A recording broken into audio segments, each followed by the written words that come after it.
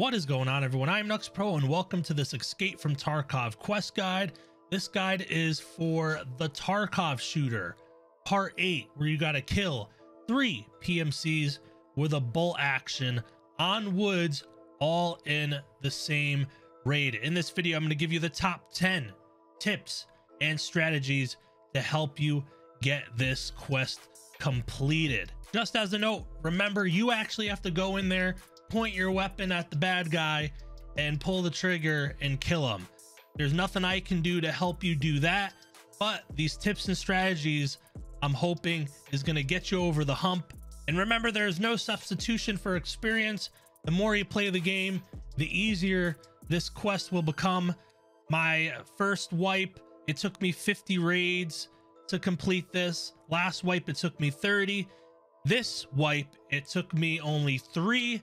I think getting rid of the Mosin requirement helped drastically, but just remember, you can't teach experience.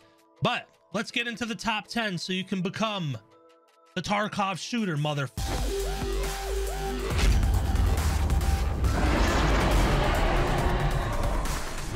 So before we get into the top 10, I have to show you how I completed the quest. So here are my 3 kills. This is the beginning of the raid. I heard fighting somewhere around the sawmill area, and I come up on what I call ramp rock, and I see what I think is a player looting a body. 1 shot to the head and he's down, and I do a second one because sometimes you just don't know. So that was my first kill. Now my second kill you don't see, but this guy was shooting at me in this the forest here earlier, and I just kept looking for him. I guess he gave up on me because he couldn't find me. I have the thermal, so I'm able to easily see him, and this actually was my last shooter born in heaven 100-meter headshot I needed, so pretty awesome there. And I just continue to hang out around the sawmill, and I see somebody in this bush here, which is a common sniping spot. I'm at 2 kills, so I'm like, let me just take the shot because he might, disappear. I miss, and for whatever reason, he starts running toward me. And hey, man, sometimes this quest is all about luck. But let's get into the top 10. Tip number 1, be aggressive off spawn. Now, this is a tactic I use to help complete a shooter born in heaven, but it also applies for Tarkov shooter part 8. So being aggressive off spawn means this. So for example, let's say you spawn over here by the old gas station. UN roadblocks down here. This is that brick building that's on the border of the map. If you spawn here, most likely at least 1 person is spawning on this side of the map here. So the yellow triangles indicate spawns. So being aggressive off spawn, you spawn here at old gas station, you're scanning, as you're moving, this way. You're probably going to be moving toward the sawmill if you want kills, but we'll get into that later. But as you're moving this way, you should be scanning, because this guy that spawned here, he could be moving down this way. He could be a new player, so he's hugging the border of the map. He could be pushing into the FOB here and looting. So as you're coming up, you should be taking a look into the FOB. Sorry for the scribble. Or as you continue to make your way to the sawmill, you're looking this way, right? If you have a thermal, this makes it a lot easier. You're scanning through the trees. Maybe he's got the quest to get to the ambulance here. Maybe he's just running across here. Maybe he's running straight up this way, and you're going to intercept him. You're trying to be aggressive off spawn, and you're trying to anticipate what other players are going to do. Now, I know this is going to be harder if you're a new player, but the more you play the game, the more you're going to know the spawns, the more you're going to be able to anticipate where players are going. Tip number 2, chase gunfire. I know this sounds stupid and simple, but sometimes we forget. You're in the game to kill players. So if you hear gunfight, you need to run to it, as long as it's moderately close. So we'll use an example. Say you get the spawn here. This is the little checkpoint rock I call. You know, the checkpoint with the purple key card is here. Say you spawn here and you just hear like a shitload of fighting down here. Hey, I mean, you got to use your combat experience in this game. Be like, okay, what's popular over there? Oh, USIP camp. Let me just like head down this way and see if I can pick somebody off. Same thing if maybe the guy that spawns here, you're heading this way, you know, because you're going to go to the sawmill. The guy that spawns here, you hear a sniper shot. Maybe he kills a sniper scav on the rock. So you got to be thinking, you're here, gunfire here. What's over here? Oh, there's the sniper scav on the mountain. Maybe somebody's on the mountain now. Now you're going to post up and you're going to be looking at the mountain. So again, this is another, the more you play the game, the more you know the map, the easier this is going to be. But you should be chasing gunfire because this map's so damn big now. It makes it so hard to find people. Tip number 3, say you can't get a kill off spawn. Do not panic. Go to the sawmill. I don't care what anyone says. The most traffic goes through the sawmill almost always in a raid. You got people going for Sherman. You got people trying to loot the safe up here. You got quests like everywhere. You got quests down here. You got a quest over here. You got a quest. There's quests there. There's reasons people are going here. There's 2 purple keycard spawns. Every game I play, traffic is always moving through the sawmill, especially at this stage in the wipe where people got money. They're not going to these places and looting. You know, every raid's going to be different, but generally every raid I go into, people are always going to the sawmill. So if you don't get that kill off spawn, you need to be in the sawmill. I believe there's a very good chance you're going to find 3 players eventually. You know, it might take 20 minutes for somebody to mosey on. Sometimes people wait later in the raid to go to the sawmill to see if they can, maybe Sturman kills a guy and there's a dead body and they can go loot it. It's kind of like the player scav mentality, you know, go to where you think all the fights were and try to pick up the scraps. But this whole sawmill area will have people. So I'm circling all this stuff. Like this forest here is always popping for whatever reason. Then obviously you have Dickhead Rock, very popular. You have Spine, very popular. You have the mountain, very popular. You need to be scanning all these areas in the sawmill. Very common sniper spot here. That's where I killed that one player in the video. Another common sniping spot, Ramp Rock here. You need to be looking in here. Scribble, scribble, scribble. I think you get the point. You should be around the sawmill. Doesn't mean you have to stand out in the open, but you need to be listening and scanning where you think players are going to be.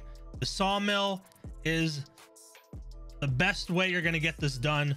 You're not going to get this done running around up here looking for people. You might, but let's play the percentages. The sawmill. Tip number 4, use the shooter born in heaven spots. Now this is kind of a flex for one of my videos, but it's going to help you tremendously because these 2 quests kind of go hand in hand. I have a link in the description to my shooter born in heaven guide for woods, where I go over the best sniping spots for shooter born in heaven. I recommend watching that. I have a specific segment in that video going over specific spots in the sawmill, which I think will be very helpful for you completing this quest. Tip number 5, gun and ammo. The past wipes, you had to use a Mosin to complete this quest. Holy, that made this quest hard. Now we have options. You just need to use a bolt action rifle. So there's 7 in the game. I highly advise using either the Model 700, which I use for all my shooter born in heaven and this quest, or the DVL. Why? Because they use a 7.6951 round. Out of all the bolt action rifles, the 7.6251 is the better round. I remember in past wipes using the Mosin and using S&B and 7N1 and 7N37, everything, and bullets just bouncing off people. I'm telling you, you use an M61, a lot of times the player is going to go down, right? I wouldn't go any higher than M61. M993, very good, but it's overkill. M61, if you can afford it. At this stage, you should have Peacekeeper unlocked all the way. It's only $11 a round, not a big deal. Or the one below it is M62. I wouldn't use M80. M80 can be strong, but you want to get people to die. So in order to do that, I recommend using the best round you can, depending on how much money you have. But M61 is definitely affordable, and I think that is going to be your best in completing this quest. M61 with a DVL or a M700. Number 7, use a thermal. Woods is a map full of green trees and grass, and you're looking for players that are wearing green gear and dark gear. A thermal's a no-brainer if you can afford it. I know not everybody can afford a FLIR or a Reap, but it's gonna make the quest so much more easier if you use a thermal. I'm telling you, it's night and day the difference. Don't feel like you're a noob with a thermal. I was in the army. I've used thermals. They're real. It's not like you're using some made up thing. Use a thermal if you're struggling, if you can afford it. Even if you only have a couple mil, a 400k investment isn't the end of the world. Number 8, bring a sidearm. I don't know how many times these damn OP buckshot scavs ruin your day on woods.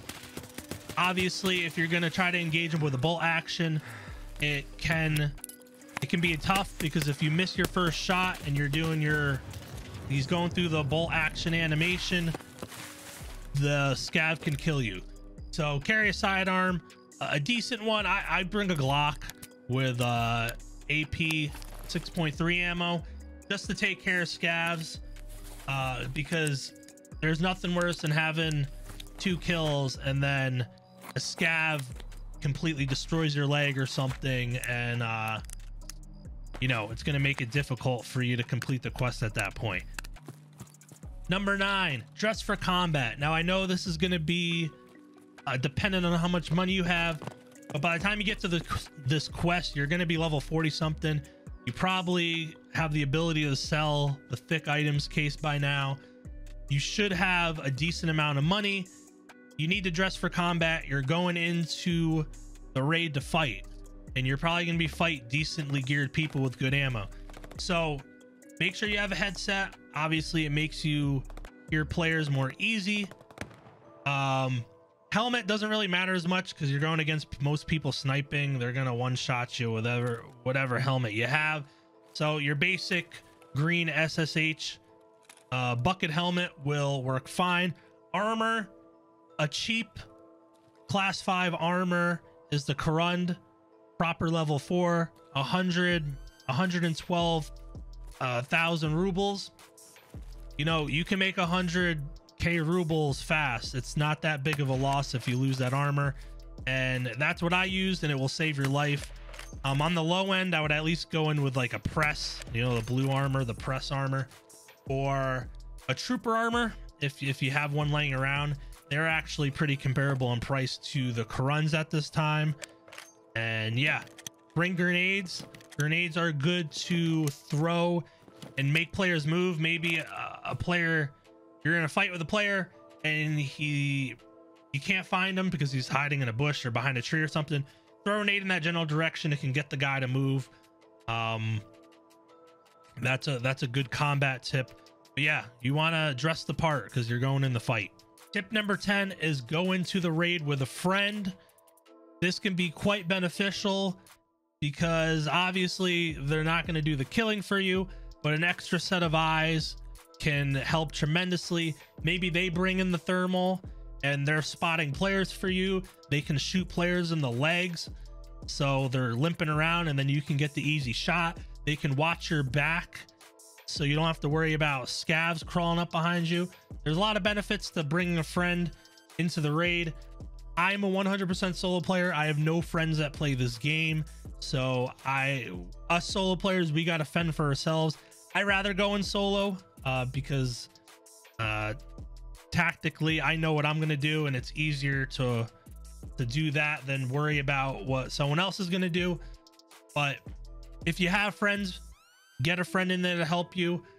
The official Escape from Tarkov Discord has people in there that help with quests, and any famous Twitch streamer has a Discord with people in there willing to help. I would check those out as well. Pastilli, I think, has a pretty good Discord. So if you can find one, bring a friend. If you're solo like me, you just gotta suck it up, buttercup. But that's it. Those are my top 10 tips to help you complete this quest. I hope it helped.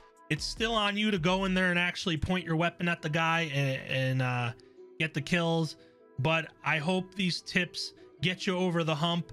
Generally, if you go to the sawmill and you got a thermal, you should be able to at least get opportunities to get this quest done. If you can, please leave a like on the video. It really helps get my videos noticed. Also, comments. If you have a kind comment, let me know if you complete the quest, or if you have constructive criticism, or if you have tips that I didn't cover. Go ahead and put them in the comments below. My next video will probably be a guide for the quest setup, the shotgun quest on customs. I'm not sure yet, but consider subscribing. We're almost at 14,000 subscribers. Thank you for watching the video.